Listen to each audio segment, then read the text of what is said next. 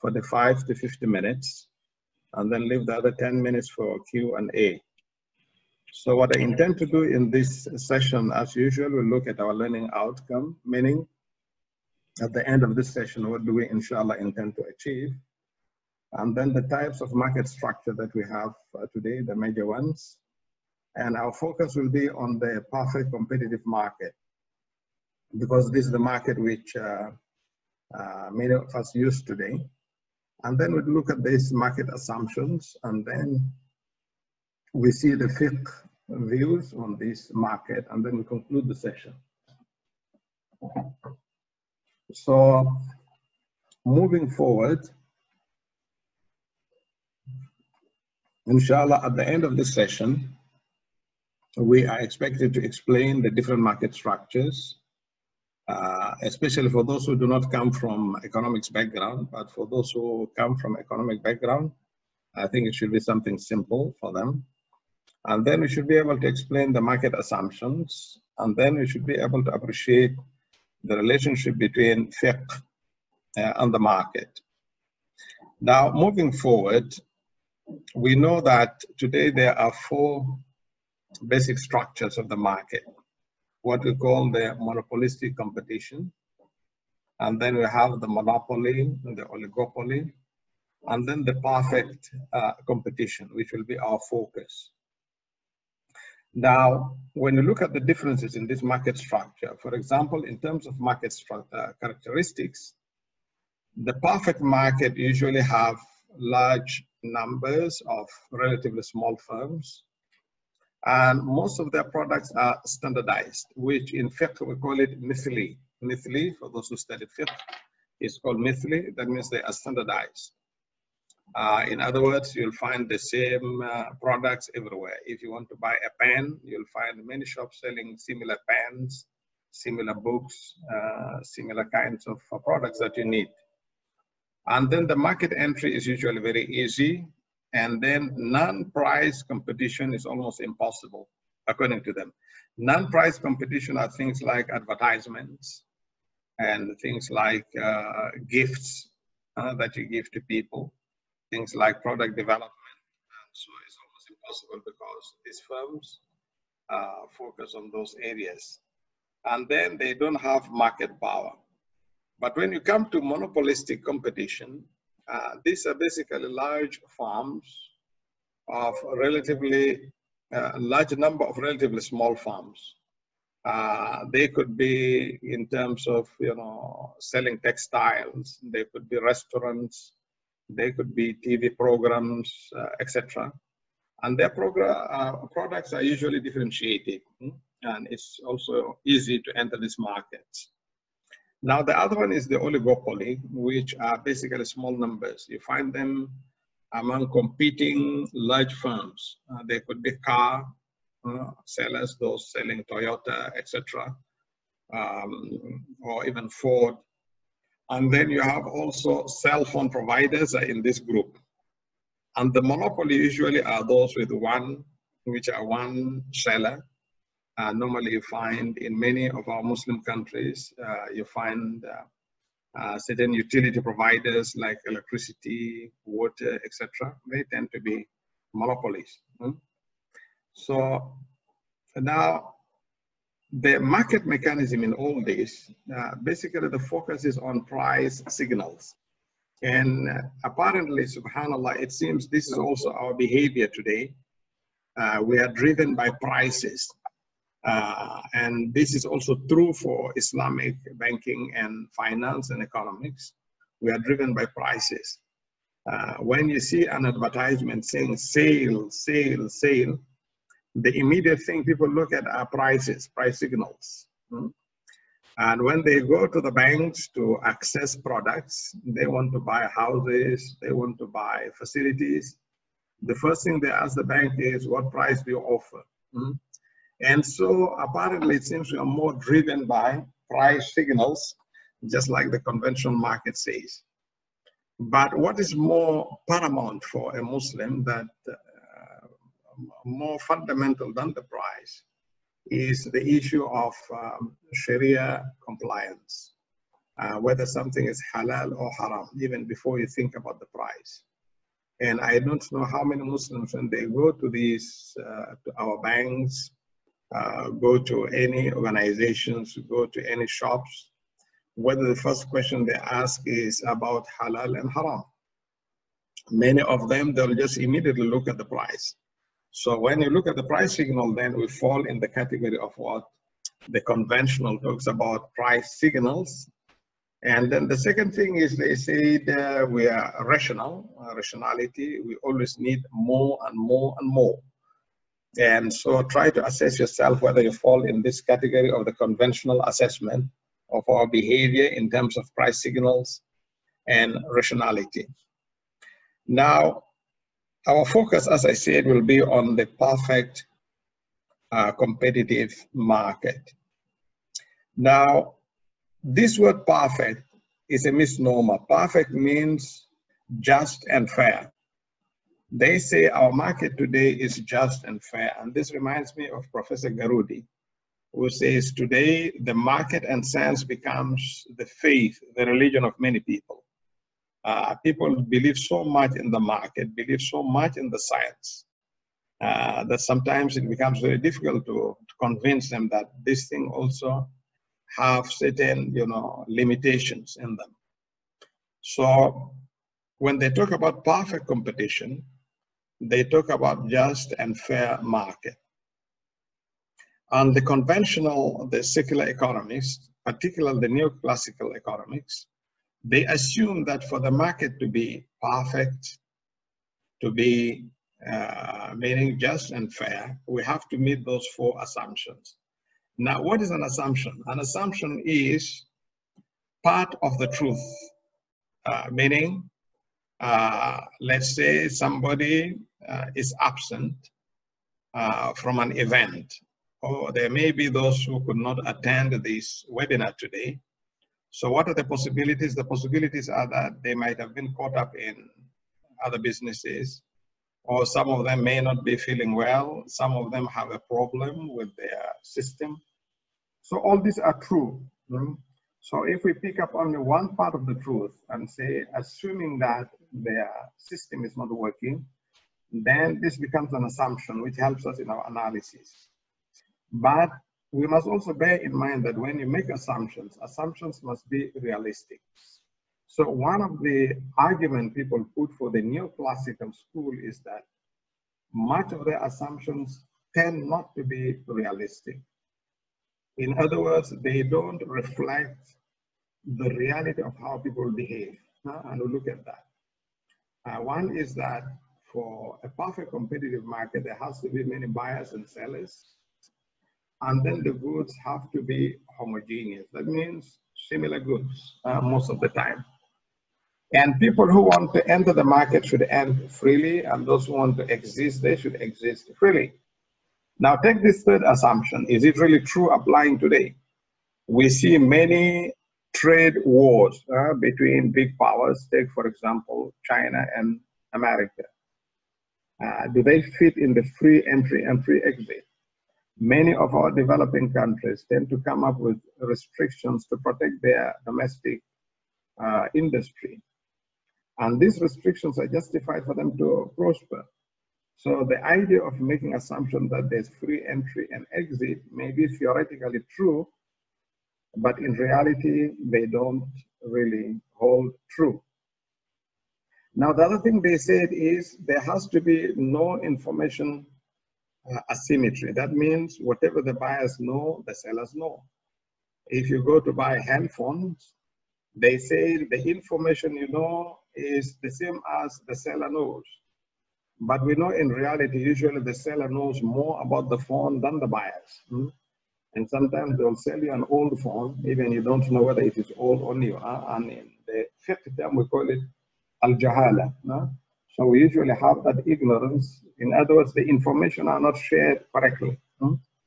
So the idea of these assumptions and then the idea of competition is at the crux of our discussion on fiqh. Now, let us take first the idea of the assumption before we go to competition. Now, these assumptions, you see the four, if you come to the box down, you see that these assumptions have ignored those ethical values. In other words, if we assume that all these are true, still the market will not be perfect. That is why many of the global economic and financial crises happening, many of the literature and writing shows that the reasons behind these crises is because of ethical issues. Things like greed. People have become greedy. People no longer care for one another. People just want to maximize profit. The issue of corruptions, the issue of leakages. And these are the main issues which undermines what we call main issues that undermine just and fair market. So in Islam, or in Fiqh term, some of those ethical values are things like riba, like gharar, like maisir, which we'll discuss some of them in detail shortly. So in other words, the issues that undermine just and fair market from an Islamic perspective are basically the presence of riba, which in convention they call it interest, and then the issue of gharar, which is uncertainty in the market, things related to what we call unnecessary risks in the market, and maisir, speculation and gambling in the market. These are the core issues that really many studies prove have undermined perfect competition, and which is at the core of our fiqh. Then the other thing which is very interesting is competition. In Islam, we talk about competition with cooperation.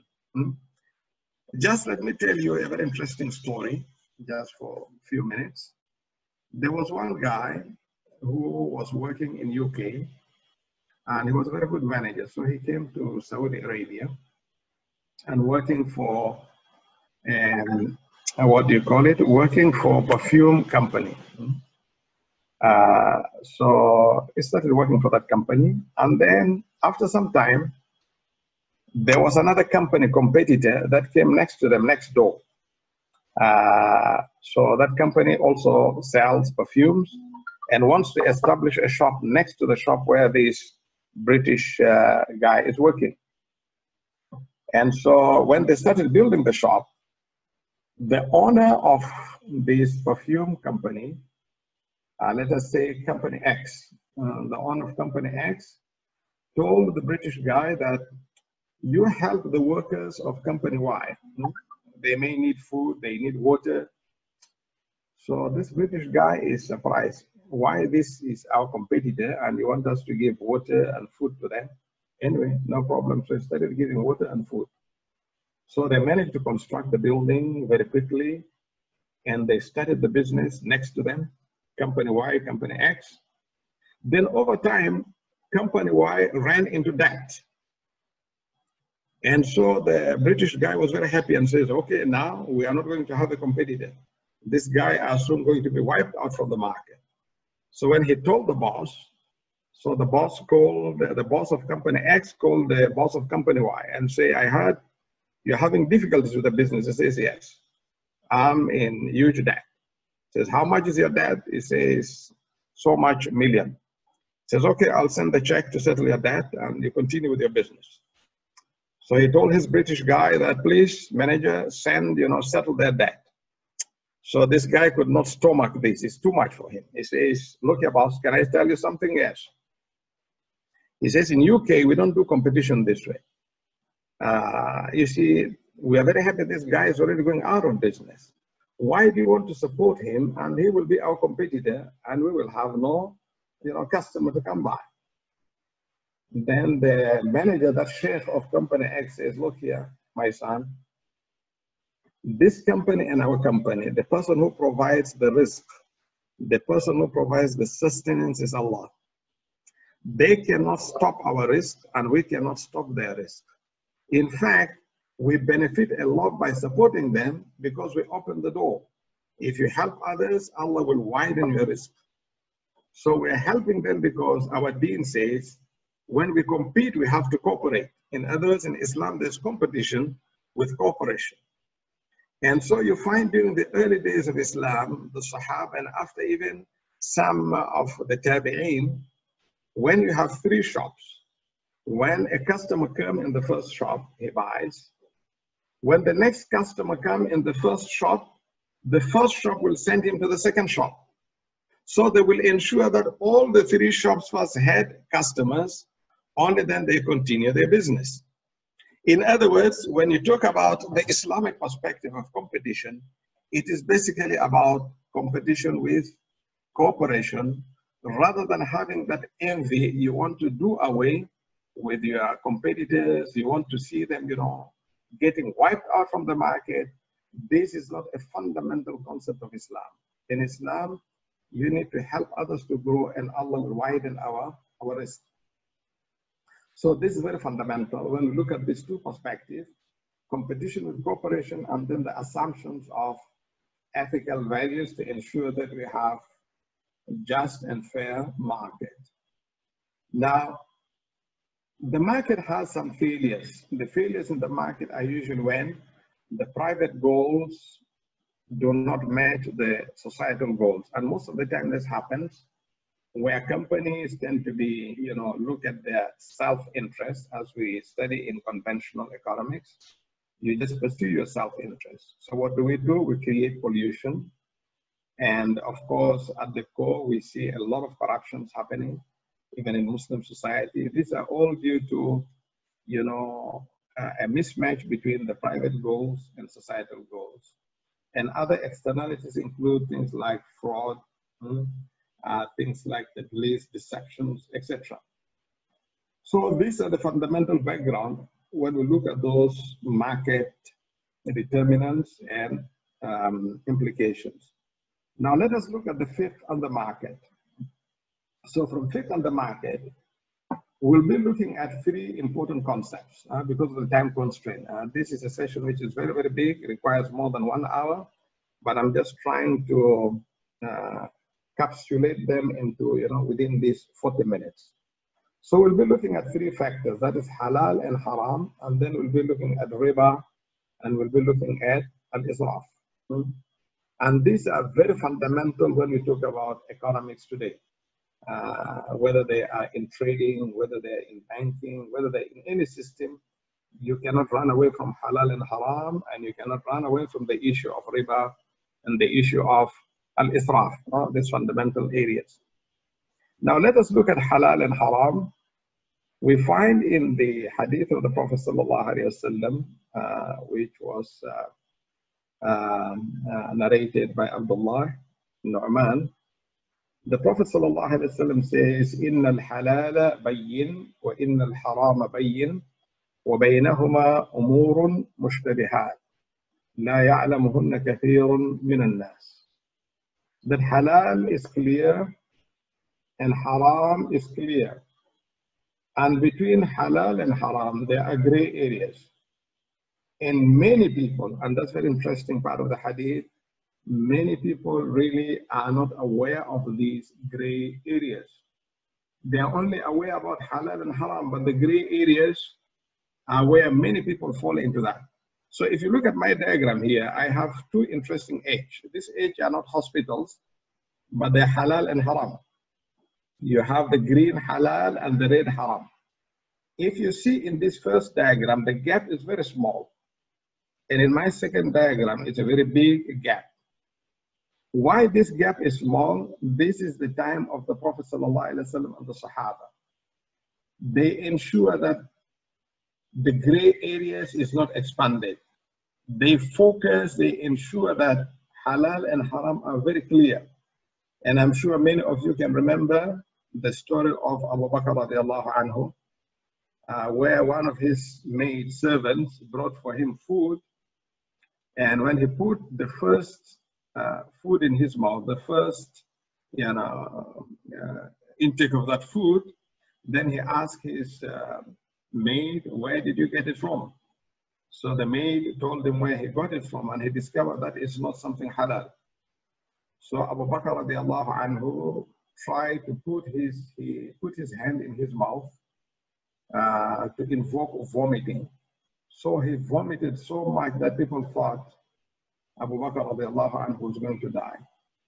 Subhanallah, imagine, this Sahaba not wanting even a drop of haram in their body, because they know that the Prophet ﷺ says that kullu jismin or jasadin nabata min haramin fannar awla bih, that everybody which consumes haram, that body becomes the first body that deserves to go to Jahannam, and may Allah save us from that.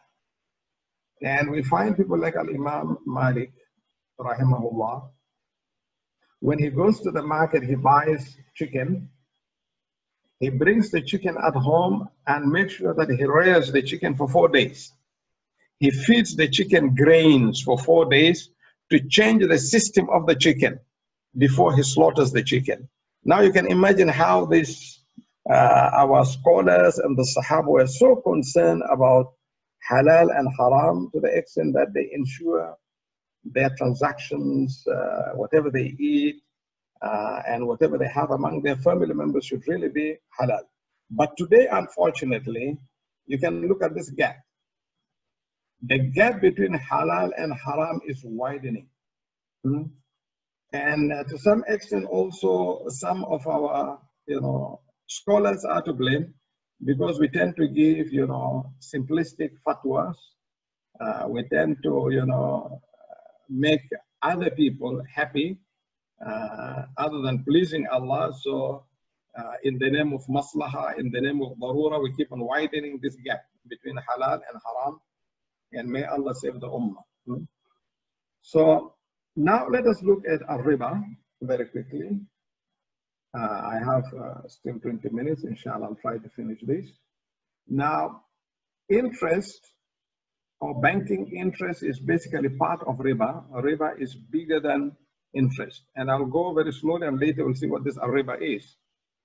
Now, these are the common justification people give for charging interest, both in conventional and sometimes also we find Muslim scholars tend to justify that to charge interest because interest is an incentive for you to save and invest money.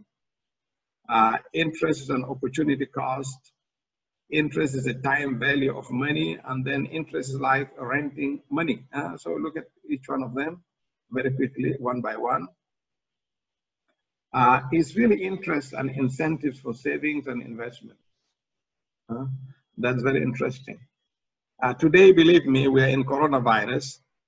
Many banks are even giving negative interest. Many are even giving zero. And see the number of people borrowing. Many people do not even want to borrow. They don't want to do business. Why? Because business, investments, and savings are based on expectations. If your expectations are gloomy, regardless of what the interest rate is, you cannot save or invest. So many studies have proven that it is not true to say people save or invest because of interest rate. On the contrary, it is based on the expectation of what we look in the future. And there are a lot of studies on that.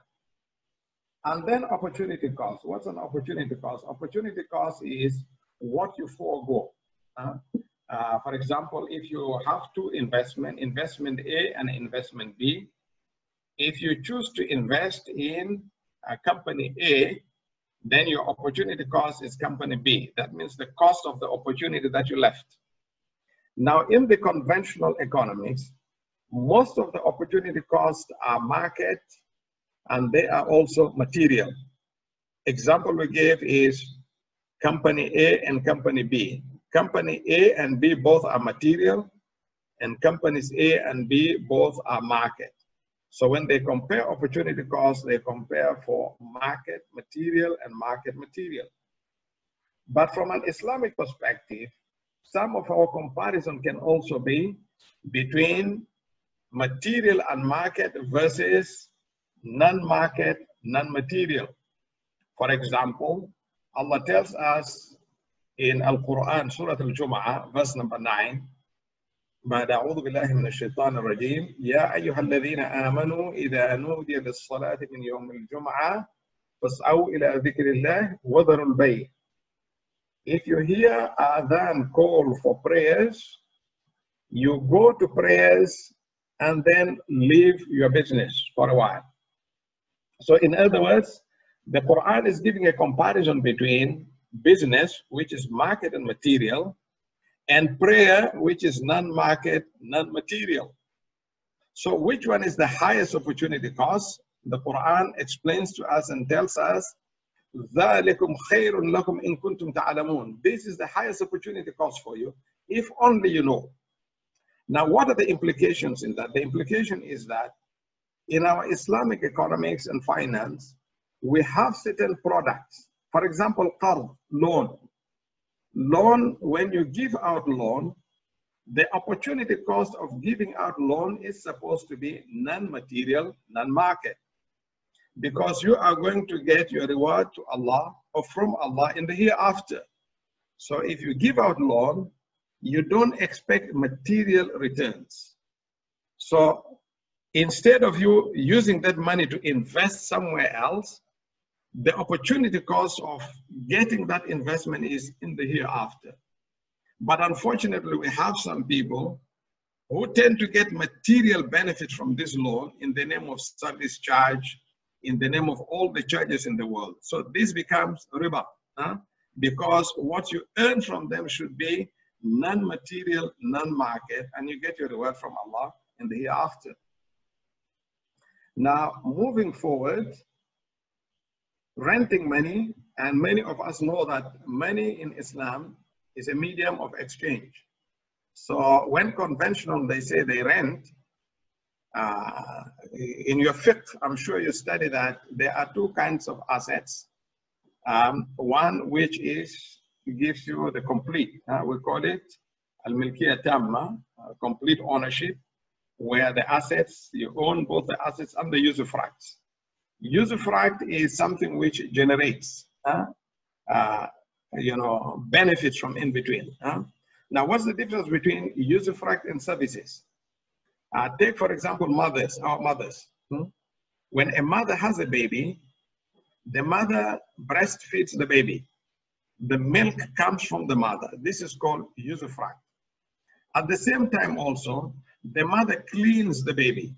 In other words, she provides something outside, which does not come inside from her, but outside. This is called services.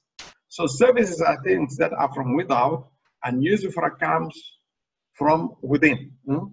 And this is called, that is why we have al-ijara. Al-ijara is because of this usufruct, or al-ijara is because of services. And money does not produce usufruct from within. It's just a legal tender where we give it a value. So it cannot be justified. Then we come to the idea of time value of money.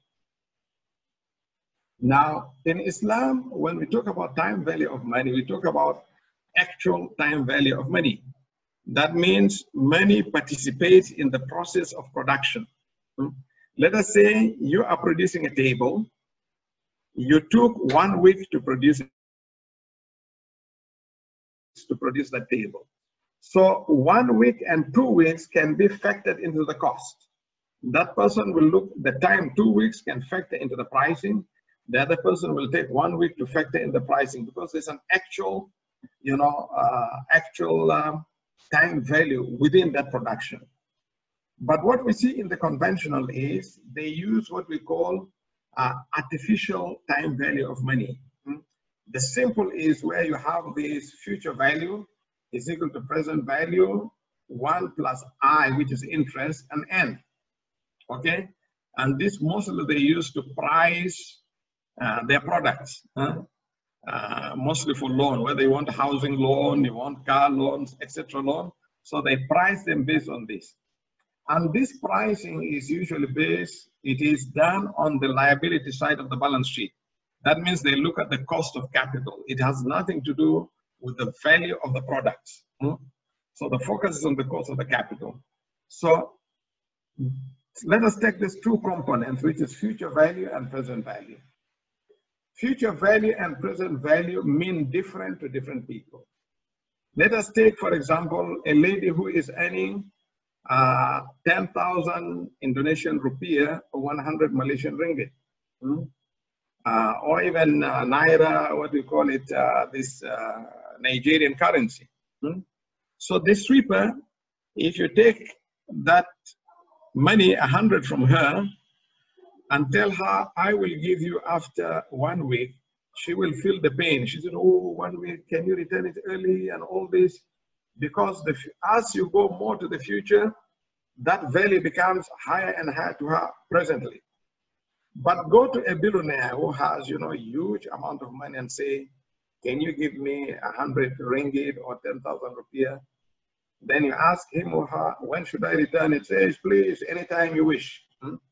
So future value and present value mean different to different people. You cannot lump sum them together and say, this is what people, you know, feel when they talk about present and future value.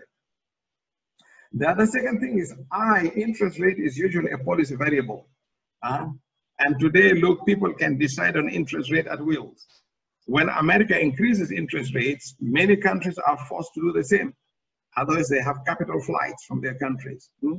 So it's a policy variable.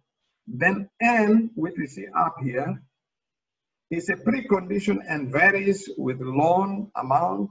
Hence, it is riba and nasi'a.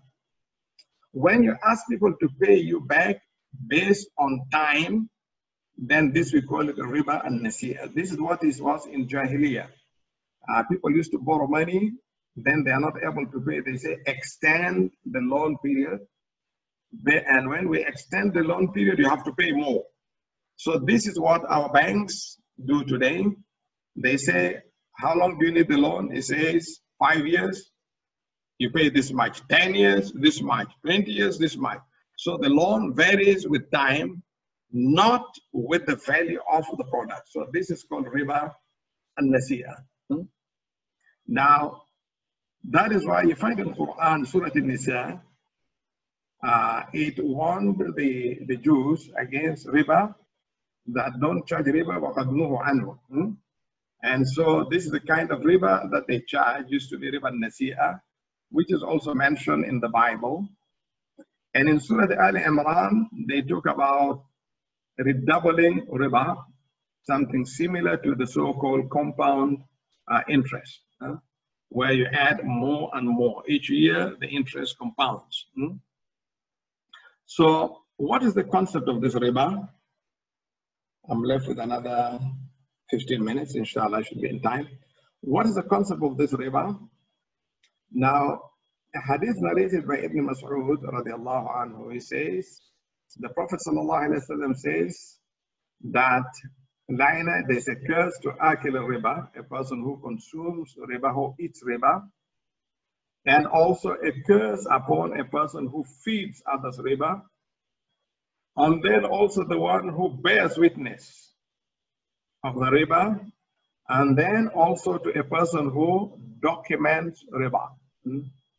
And that is why some people come and ask me and say, can I work in conventional banks? You saw I'm very much in difficulty. The difficulty is that you will fall under all these four categories.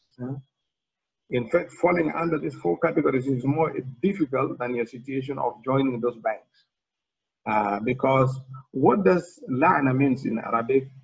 When you have la'na from Allah or curse from Allah, it means the door of rahmah of Allah is closed on you. The door of His mercy is closed.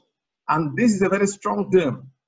A Muslim should never reach a level where you have the curse of Allah. That means you're finished. And you could see how, people take riba very lightly. But wallahi, you will find that many of our problems today is because of this riba.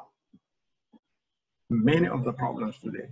Because if you don't have the rahmah of Allah, that means your health is at stake, your family is at stake, your business in future is at stake. A lot of things, believe me or not, it will come at a time when you will lose everything because there's no rahmah, whether you like it or not. So it's not an easy thing when you talk about riba. It's not It's not an intellectual exercise. It's not a mental exercise. It's something real that affects our life. So we should not take it, something literally, which is easy. So what is the illah of riba? Now, the word illah is very interesting here. Illah is reason. And I like to draw these examples to my student that you come to a traffic light and the light is red. What do you do? And I remember some of my students saying, sir, we stop. I said, that's very good. But others say, I will look left and right, and if there are no cars, I just move. Then I told them a story of a gentleman who looked left and right, there was no car, he moved. And suddenly the police traffic was after, his tail with a motorbike. Stop, stop, stop. Did you see red traffic light? Yes, sir. Then why didn't you stop? Sir, because I did not see you. So he did not see the traffic police. So you should not be in that category. So when you see a traffic light, you stop. Okay? Why did you stop? When I asked my students, some were giving interesting reasons. Some say, sir, because it's a law. Others say it's because, I'm afraid of accident. And others say, because you need to, observe that there is a system. And then I told them, whatever you're saying is called hikmah. It is the wisdom behind the rule. But your real reason to stop is because of the red light. Normally, when people see traffic lights, they don't stop by saying, I may have an accident, I'm stopping. People don't do that. They just see red light, immediately they stop on the brake because they see the red light. So that is the illah. Whatever is the reason behind your stopping is called hikmah, or the wisdom behind it. So for illah in Sharia to be called illah, it must be consistent. That means wherever you see a red light, you stop. Wherever you see a red light, you stop, then it becomes illah. If it keeps on changing, then it's not illah. Now, I want to give a very interesting story which happened in 2008. And it was by the founder of Grameen Bank, Professor Muhammad. He came to the International Islamic University of Malaysia. So he was giving a talk on the microfinance in Bangladesh. So one of the students, a female student, asked a question and said, Professor, why do you take interest on your loan in Bangladesh when you provide this microfinance, and knowing very well you are a Muslim, and also knowing that riba is considered haram in Islam? And the sister quoted Surah Al-Baqarah, which many of you memorize, وَأَحَلَّ اللَّهُ الْبَيْعَ وَحَرَّمَ الرِّبَى. So Professor Yunus replied and said, sister, I consulted my Sharia board members, and they say that the interest rate we are charging is very, very small. And so since it is minimal and it is not exploitative, therefore it is not riba. So we wanted to rebut, but there was no time given. So I promised myself I will write an article. And I wrote an article and mentioned this incident in my article, which was also translated in Indonesian language. Now, I went through the research to look at what is it that the professor say is not exploitative. I found that they were charging 30 to 60% per annum to those poor guys who are given this loan from Grameen Bank. Then I said, if 30 to 60 is not exploitative, then the interest rate at that time in Malaysia was around 3 point something to 4. Then I said, then we have to halalize all conventional banks if 30 and 60 is not exploitative. Therefore, my conclusion was that the reason given for the prohibition of riba as exploitative is not consistent. So exploitation cannot be the illah of riba. So the real illah of riba is any excess on loan, and the word is unjustified excess in loan, whether they are material or non-material. This is considered as riba, unjustified excess in loan. Whether they are material or non-material is riba. Take for example, our Imam Abu Hanifa, rahimahullah. And Imam Abu Hanifa was coming from a mosque, and it was very, very hot sun in Iraq. So people were taking shade from one house. So they said, yeah, Imam, come and take shade in the house. So Al-Imam Abu Hanifa says, no, I will not come. Why, ya Imam? He says, because the person you're taking shade from his house, this is my debtor. I lent money to him. If I take shade from his house, this is extra benefit above my loan, and that is riba. Subhanallah, look at those people who understand the real meaning of riba. That means any extra unjustified excess is considered as riba. So what are those moral ills, or what we call wisdom? Because only Allah knows the wisdom of riba. But what appears to us is what we see happening in writings and evidences. And for a Muslim, whether there is hikmah or no hikmah, when Allah says this is haram, as we discussed in the previous class, it's part of your aqidah tawheed to say, sami'na wa ata'na. Ya Allah, we listen and we just obey, regardless of what the reason is, regardless of what the justification is. And that is the position of a Muslim. So studies show that riba creates income inequality. And since riba is based on debt, and many of you are scholars and you do research, and you can see the degree of indebtedness. And we have this simple Keynesian model. It says when you have your disposable income, either you consume that income or you save. So saving means you are sacrificing your current consumption for your future generation. The more you sacrifice your consumption, the more your future generation becomes better and better. That's why when the Prophet ﷺ advised Sa'd ibn Waqqas, he says, save your Sa'd, because if you save money, you make your generation better and better, rather than making them poor. أن تدع ورثتك أغنياء خير لك من أن تدعهم عالة يتكففون الناس. It's better to leave your future generation rich rather than leaving them poor, begging people. What does debt do? Debt brings future consumption now. That means the more debt you take, the more you inherit indebtedness to your future and future generations. So they become poorer and poorer. And that is true for individuals, true for family, and true for nations, also countries.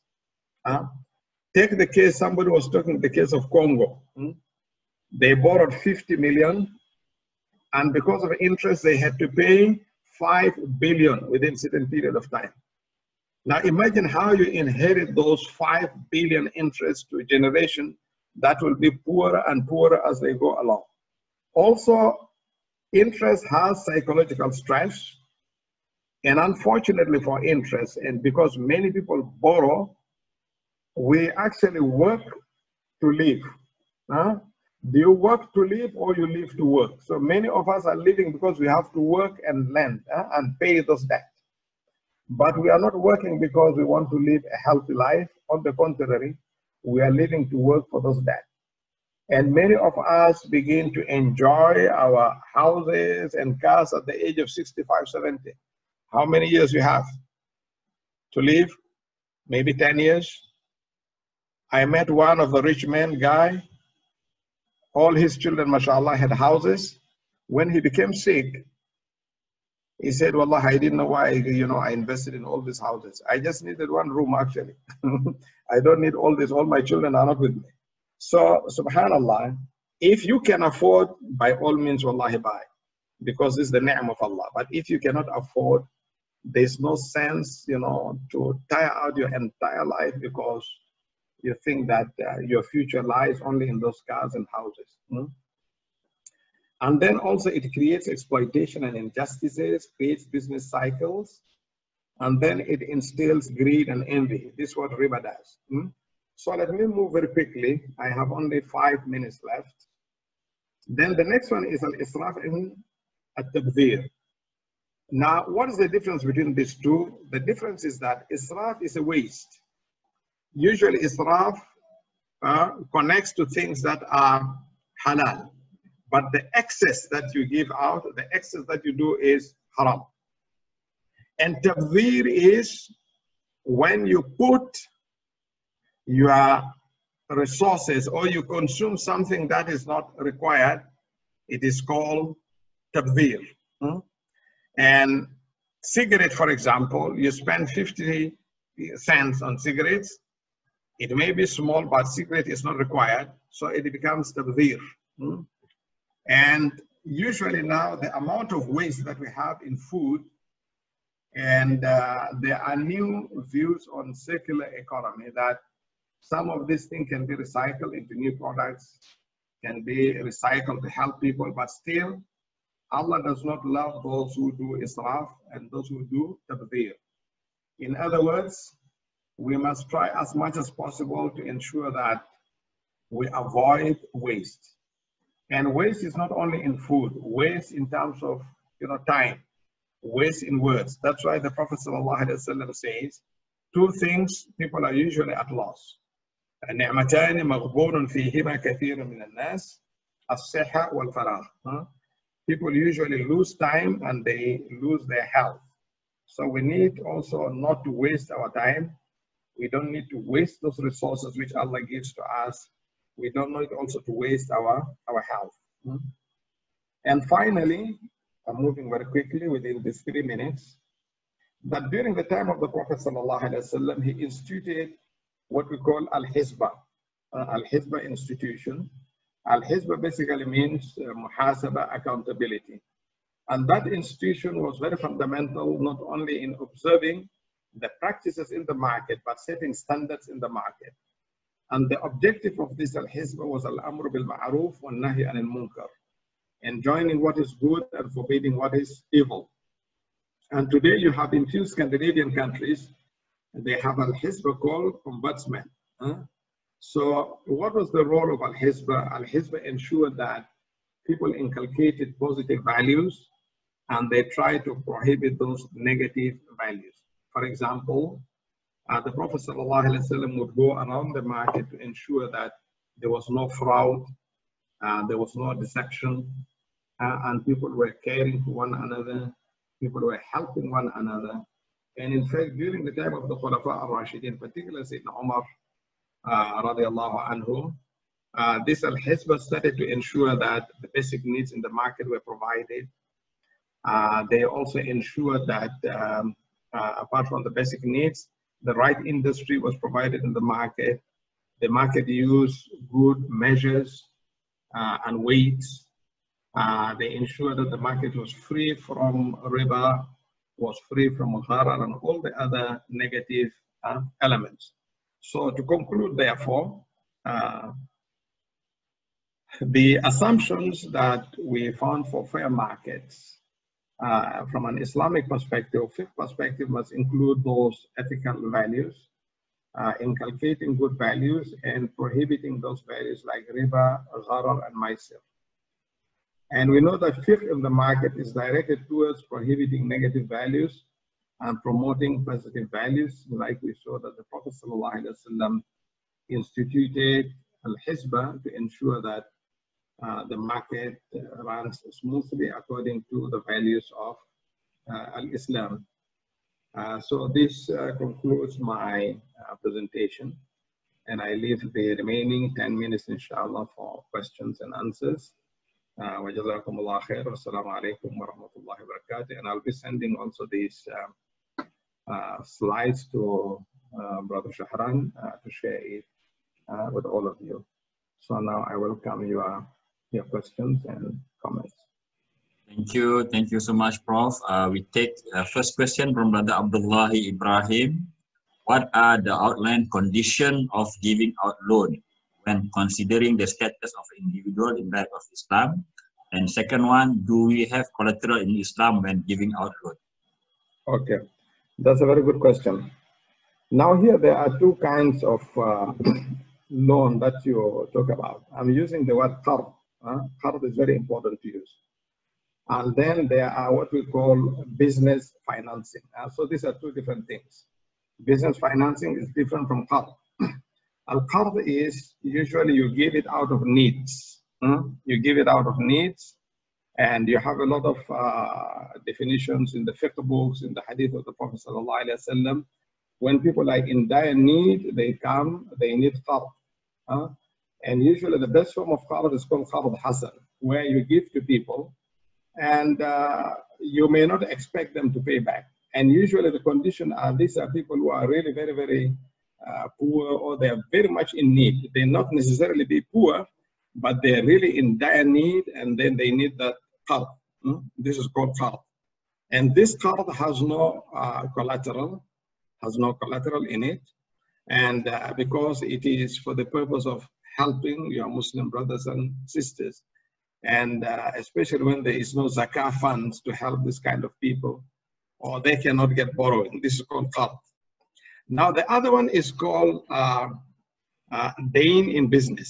Dain in business, meaning that people come for financing, they want to buy something, and they do not have sufficient fund to buy that thing, and they want to pay by installment. And since the asset that they buy is very huge, so usually they place collateral. And this collateral is important for them also, because the issue of dain is very, very fundamental, because if they cannot pay on the day of Qiyamah, they will be asked. So people will come with collateral. They want to buy houses, they want to buy cars. So it is also to manage the risks between the person who provide financing. I don't want to use the word lending, because if you say the word lending, then there's nothing called lending in business. In Islam, either you buy something and sell it to the other person, or you have a partnership in business. So lending is only qard when you lend as a loan. So usually, although people talk about qard hasan in business, there are debates about it, because by giving qard hasan in business means you guarantee your capital, just like a conventional, and if there's a profit or loss, still that person has to pay that cap on, on the loan. So I would prefer to use the word financing, and I would prefer to use the word buying and selling. And later we'll be looking at this during the course of our discussion, whether you're using murabaha, which is you buy and sell it to people, or you are using musharaka, partnership, and there's something called musharaka mutanaqisa, where the provider of the fund and the customer, they jointly buy the asset. And then slowly by slowly, the customer continues to redeem the equity. The equity of the provider of finance decreases or diminishes, and then the equity of the person buying or the customer keeps on increasing. This is called diminishing partnership. So there are a lot of facilities in an Islamic finance and banking where you can do buying and selling. So I want the audience to differentiate between qard, which is loan in money, and something which is called dain. In fact, dain is a bigger picture. Under dain, you have qard, and under dain, which is created by sale. So dain created by sale is where people pay by installment, and there you need collateral for that kind of dain. I hope it explains the what the brother is asking for. Okay, Prof. We take another one by Brother Mustafa Mukhtar with a general question. In case where it is a multi-religious society and the fund federal government gives to support startups, micro, medium entrepreneurs and small-scale businesses was mostly funded in riba terms and conditions, can we Muslim benefit from such fund as darura, or we should just leave it? Okay, that's a very interesting question, because here is, I think this is a classical question which people usually ask, not only for those who receive the funds, but also for those who give out the fund. Now, I think the definition of darura doesn't fit here well. My view will be the extreme view that Muslims need to create their own funding. A typical example is Singapore, because I think the bigger problem with Muslim minority countries, we tend to play the victims. We always feel we are helpless, we cannot do anything. But I think Singapore has proven that they can really do something. They mobilize themselves in waqf, people started contributing funds, and they provided good governance in the way they manage funds. Now look at the billions of funds that Singapore today manage among the small Muslim minority. They never cried and say, oh, the government is giving us, riba, so we are darura. In fact, they were even more in darura than other people. But still, they refused to allow this idea of darura. They managed to open. And another example is I had a student, master student from Bosnia. He came and told me, he said, all the banking system is conventional. Should I go and work there under Darura? I said, no, go and create your own bank. And truly the brother was determined. He went and created his own enterprise, the first Islamic leasing enterprise. And the brother was appointed as an ambassador, and now he becomes even in a very good position. So my point here is, وَمَنْ يَتَّقِ اللَّهَ يَجْعَلْ لَهُ مَخْرَجًا. If we fear Allah sincerely, Allah will open the door. Do you think our situation is so bad, like the situation of the Sahaba of the Prophet ﷺ, who migrated from Mecca to Medina, who had almost nothing? Is our situation as bad as the situation of Hagar, the mother of Ismail, radiallahu anhuma, when Allah, may Allah accept from both of them, Hagar was running in between hills, nothing to eat, nothing to drink. I'm sure we have things on our table, right or wrong. So to me, this explanation of Darura, so that we can go to a comfort zone, I don't buy those explanations. I would still insist that Muslims must come out brave as victors.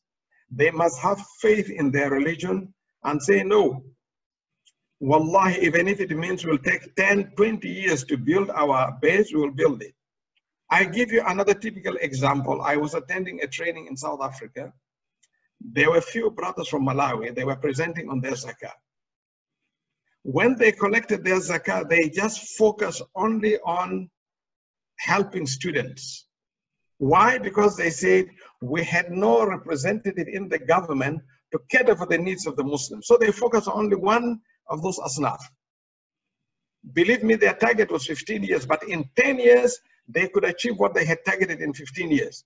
They had people in the government representing them, moving forward. So my view here is, we should be al-Muslim al-Qawi, al-Mu'min al-Qawi, a strong mu'min that should move forward. Not a mu'min who will always, curve down under darura and says, our situation is darura. I don't think our situation is darura today. We have all the resources, we have the people, we have the means. So let us move forward and say, Assalamu alaikum to riba, inshallah we'll build a good Muslim community. That's my answer. Thank you so much, Prof. There are technical question from Brother Samsul and Brother Idris. I'll forward to you because it takes time to answer this question. Yeah. And then also a request for you to maybe to share your response to this Grameen Bank issues. Maybe next time you can forward to me the article or give us the title next time. Yes. Exactly. So we have a few minutes for concluding remark, Prof, for today. Okay, that's very good. Thank you very much for, mashallah. I didn't know that there's quite a huge number of people attending. Jazakumullah khair for sharing this view.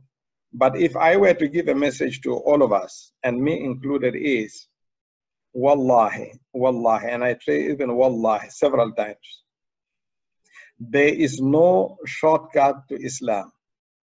بدأ الإسلام غريبا وسيعود غريبا فتوبى للغرباء. Islam started as a strange religion. And in our akhir zaman, it will be strange. When you do things, sometimes you even doubt yourself whether you are right or wrong. Because the entire world is going on one side and you're the only person on the other side, you begin to question, am I really right? You become gharib, you become a stranger in your own deen religion. But, wallahi, when you have Allah by your side, you have faith in your deen, faith in Allah, you will see wonders in your life. So my advice to everybody is, let us try as much as possible to be good Muslims. Unless you reach a level of which the brother calls the rule, you are dying, okay. But so long as you have food on the table, so long as you can go to the mosques, so long as you have time to breathe, you have all the things around you, please take this word darura and maslaha, put it in your box, put it in your wardrobe, close it, and don't even think about darura. Think about the way forward, inshallah, to move Islam forward as good Muslims. Wa jazakumullah khair. Assalamu alaikum wa rahmatullahi wa barakatuh. Thank you so much, Prof. Such motivating classes today, inshallah. We'll see you again next week, same day, same time. I will share the PowerPoint with all the brothers and sisters, and then maybe your article on that Grameen Bank. Jazakumullah khair. Okay, then see everyone for next classes. Assalamualaikum warahmatullahi wabarakatuh. Assalamu alaikum wa rahmatullahi wa barakatuh.